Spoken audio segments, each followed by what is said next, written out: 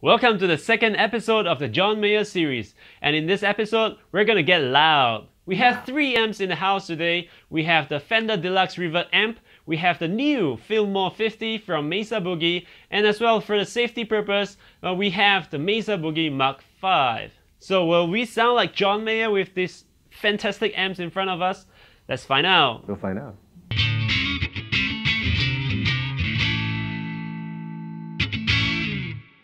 Okay, in the house today we have Eric. Hey guys, what's up?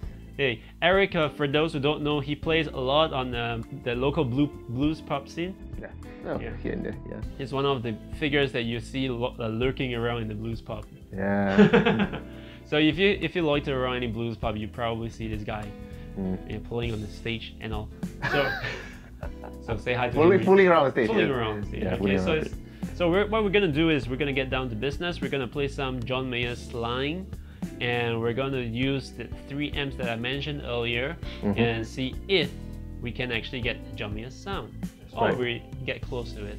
Yeah, so the aim for today was to get close, or as close as possible, with the gear that we have available to us. Nothing particularly fancy. I have for myself a parts caster that is S-type. I like to call it a 60s style double cutaway S-type. For those of you who can appreciate it, happy days. I see where the reference is from. Yep. Yeah, so quite heavily. If you're a John Mayer fan, I think you know the reference. And what about you, Vinny? What have you got? Well, I have my standard, the Sir. I mean, not standard. This is a custom model from Sir.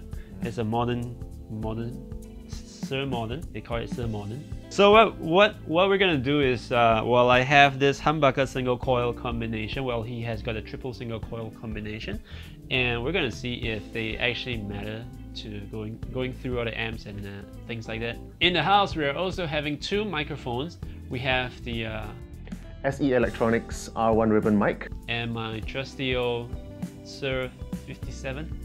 That's like an industrial standard. It's like you can't go wrong with that. So we're gonna see if the dynamic mic is better or the ribbon or both combined together. Let's have some clean tones.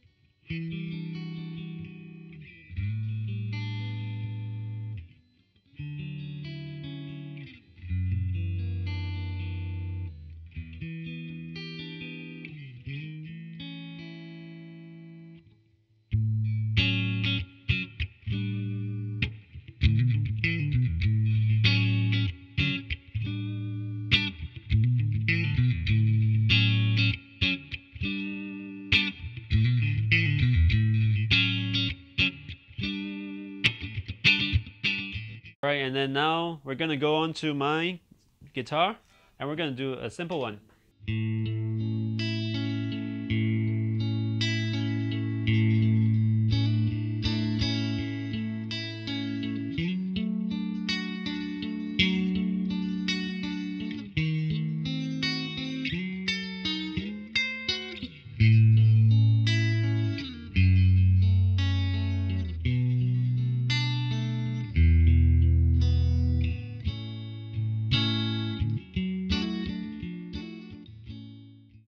Just to clarify, Vinny, what position do you have on your guitar right now? I think I call this the second position. Okay. Do you think it's the second? Well, I call it the position 4. That's what I've got on mine. So maybe you can comment in the comment section below and let us know what you think about all this. Whether it's position 2, position 4. Okay, moving on. We're going to go and compare some slightly driven, slightly dirty. For the driven tones, what I've done is I've hooked up my double end special from Way Hughes. You can, Vinny's got to put a photo up right now. And basically this is a Tube Screamer inspired overdrive. It's a dual overdrive. It's got 2 of these pedals in one enclosure. What it does is it gives me something like this.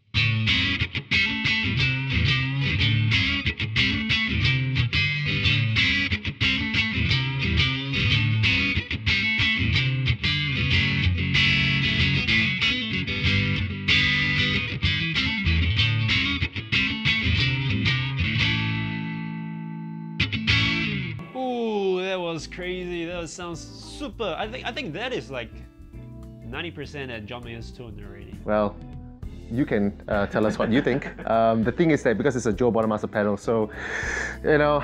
So there's Joe Bonamassa on John Mayer. Wow. Oh. Oh dear. Okay. Too much. Too much. Another simple piece.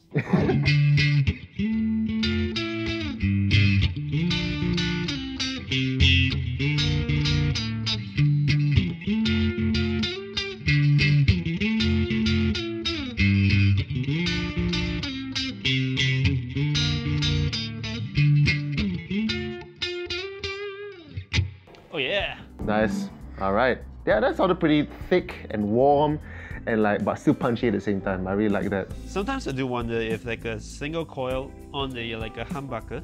I mean, when you are on this position, right, you're pretty much using just one of the pickup. That's right. I wonder if it matters and it makes a difference between a true single coil and like a humbucker split into a single coil. Just play a note on this guitar. I can play. I think they sound the same. Let's try that again. Let's try that again. I'll go first. Yeah.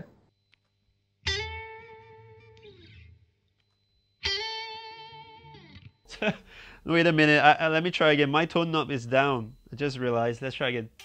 Okay. My turn. Let's try again. This time I'm gonna turn my tone knob. It's back up again. Oh yeah, it's my turn now. My turn.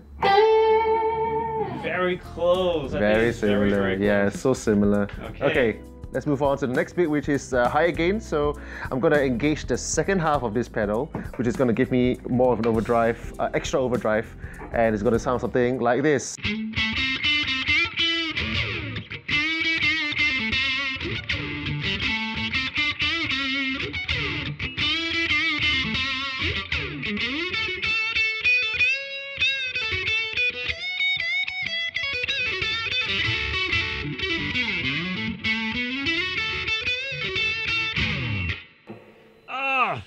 Okay, now Vinny, your turn.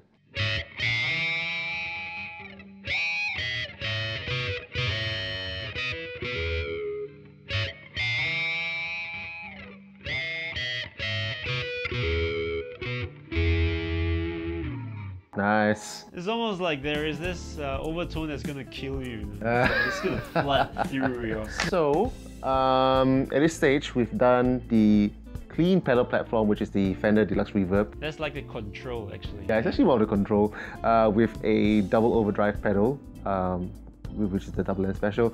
So what we're going to do now is to move on to the Fillmore. Brand new Fillmore 50. Let's do it again. We're going to move on to. We are going to move on to the brand new Fillmore 50. That's so cheesy. Yeah, okay, we're going to do that.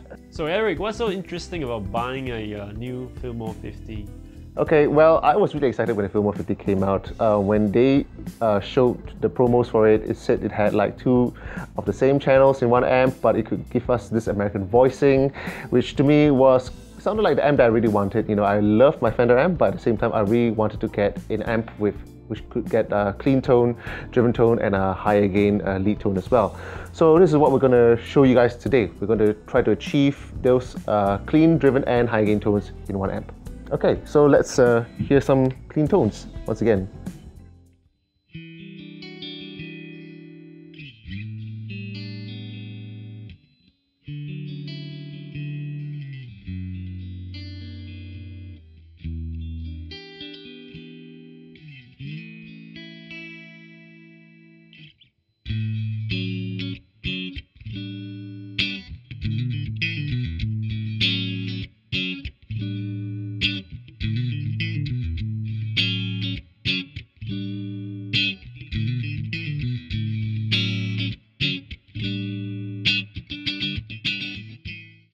So from my green, I guess you can tell that, you know, sitting right in front of the amplifier is the whole deal.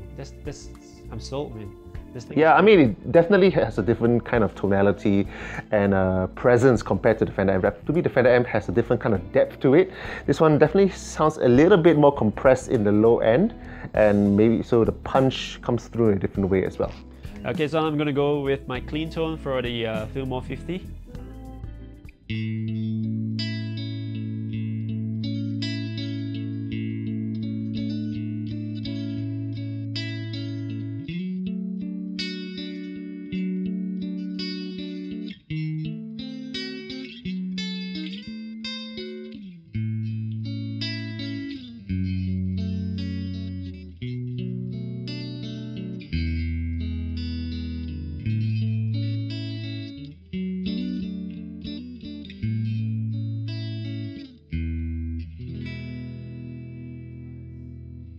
It's a very, very clean sound actually. Yeah. Kind of describe it.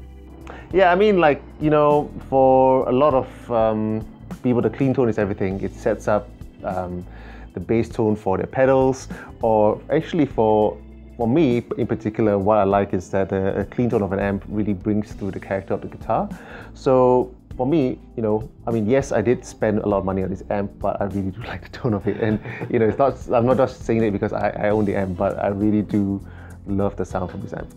Very good. Let's move on to the slightly dirty channel. So actually what I was going to say was that rather than shifting to a dirty channel, what I'm going to do is I'm going to shift the mode, because we are in clean mode right now. So I'm going to shift to the middle, which is the drive mode for this amp.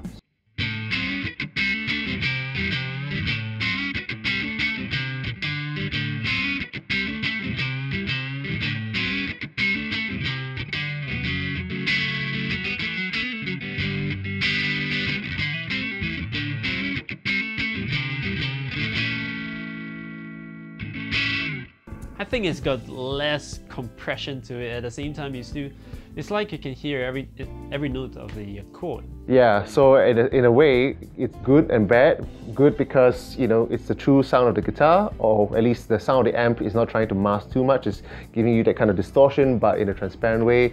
But at the same time, every single mistake, which I'm sure you've heard, comes through in a very unforgiving way. Okay, so this is more of single note stuff. Let's see how it goes.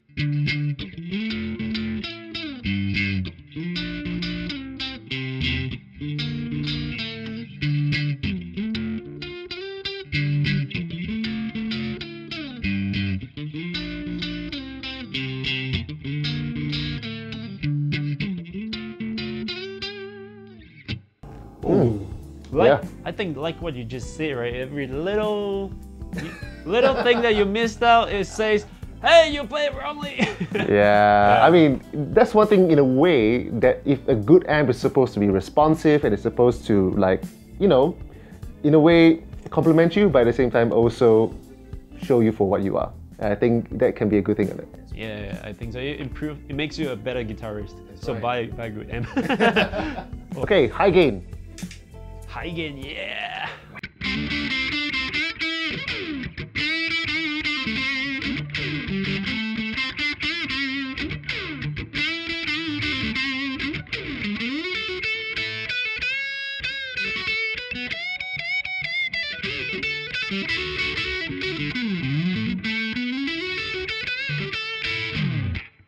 Oh, yeah. Right.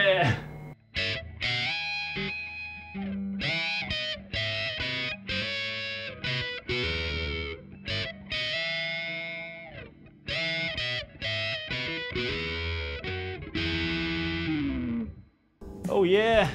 It's actually really clear sounding. Like, you can definitely hear. But the other thing about it is also like the harmonic structure of it. You can definitely hear if you wind back, you listen to the pedal through the Fender amp, and then you compare that to what you just heard Vinny play. That harmonic content is so different. I actually like the pedal somewhat, but that thing is very, very clear. Fillmore is like, if you need clarity, sorry for the pun for the song title reference, but if you need clarity, I mean, amp. Okay, that was very intense, but I think for good measures, we're gonna go with the craziest amp we have in the room today, and that will be the MkV. And we're gonna go through the same, the clean, the crunch, and the distortion. And we are into the last section of our, what do you call this? Amp shootout? Amp shootout. Sound, kind of want to sound like John Mayer. Kind of want to sound like John Mayer. And well, it's interesting. I mean, here, listening John Mayer's stuff on Mesa Boogie, I mean, unless the man himself decides to do so, we will never ever find out. We've probably heard it in some of his recording. Okay, so we are going to the last section, and Eric is going to play us his clean tune.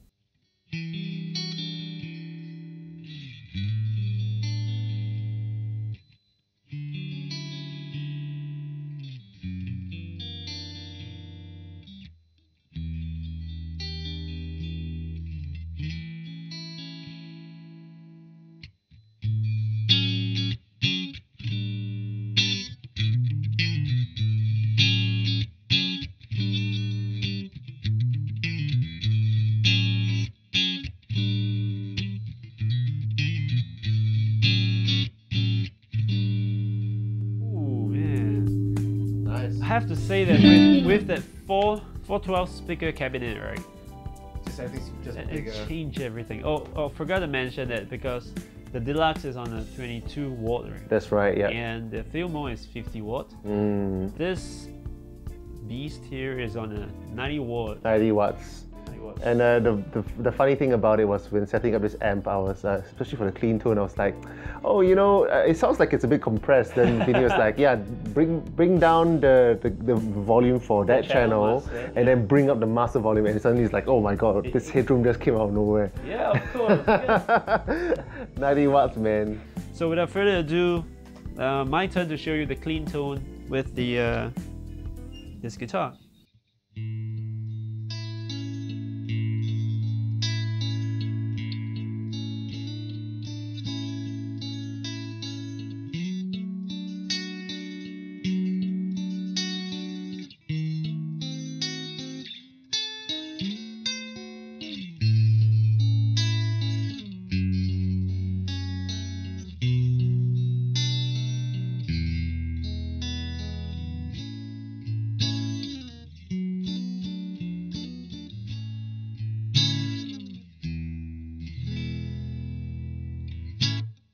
Nice. Yeah, man. Spanky. I think it's like the there is the bass and there is the high crystal sparkly stuff. Like you can hear the bass, the high end at the same time. Yeah, that's right. Okay, so we're gonna move on to channel 2, and they call it Crunch channel. Mark 1, channel 2.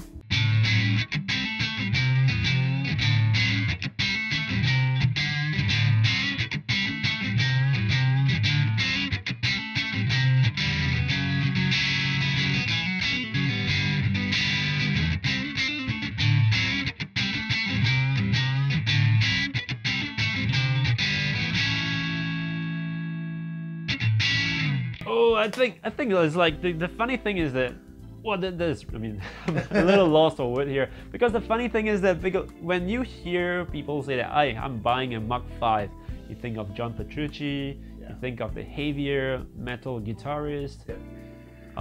Metallica, right? I was just jamming it for fun, Metallica. Yeah, the thing is that nobody actually uses this to play blues, and look at that. Yeah, the truth is the Mark 5 is such a versatile amp, right? You know, and you know, I'm on the Facebook Mesa Boogie kind of like group, whereby there's lots of people asking about different questions about different Mark amps, and the Mark 5 consistently comes across in terms of people's testimonials as a super versatile amp, and I think this is super testament to that. All right, so we're going to move on to my turn on the Mark 1.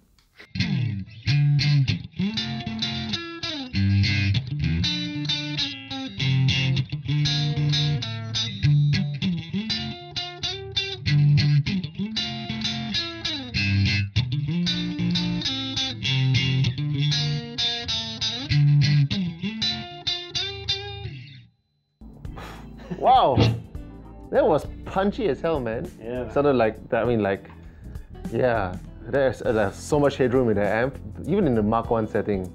My goodness. Okay, so high gain, Mark 2 C Plus from a Mark 5, 90 watt.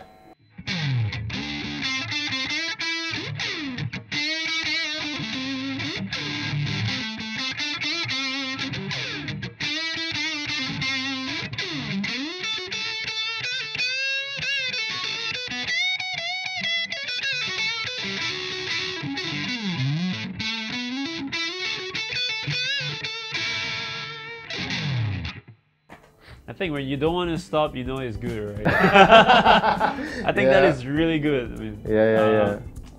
In terms of sound, somewhat. Which do you prefer more?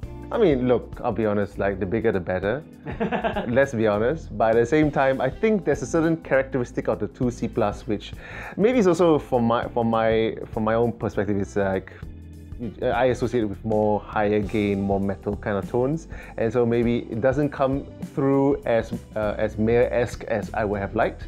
Then again, yeah, I think so. I think it has went overboard drifting away from the Mayer's kind of regular sound. I think the Fillmore is a lot closer, but the Fillmore is demanding. That's right. In your playing, demanding. Yeah. All right, so my turn.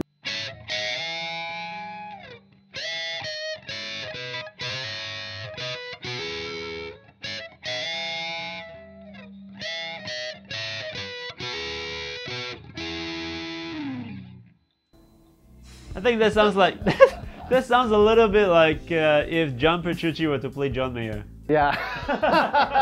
John plays John. John plays John, right? Maybe for a little extra, we can show you how the Mark V can actually go crazy. I will say that the Mark V is overkill for Bluestone. Anyway, this is the second episode of my John Mayer series. I'm gonna go for more episode, and I'm gonna have more guests coming in. We're gonna bring in the next installments. We're gonna talk about different John Mayer guitar, comparing to again my old trusty Sir Modern, and see if they can I can match up to the John Mayer's signature model. And we're gonna go acoustic as well.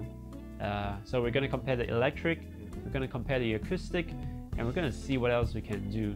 If you have anything that you want us to cover or to teach or to feature, leave it down in the comment below. And like I said before, everyone knows the YouTube rule. You need to like, share, subscribe, and hit the bell icon so that when we have the new video, you will be first to be notified. Yeah. Cool, How's it today in the Yeah, studio? I had a lot of fun, man. I think, you know, for me personally, it's always a treat to get to crank some amps up, you know, play some loud music, and you know, generally have a good time with pals. So I'm very happy today. Thanks so much for having me, Vince. Okay, so time for some booze and cut this off. That's right. Okay, so Take care, guys. see you next time. Bye. Bye.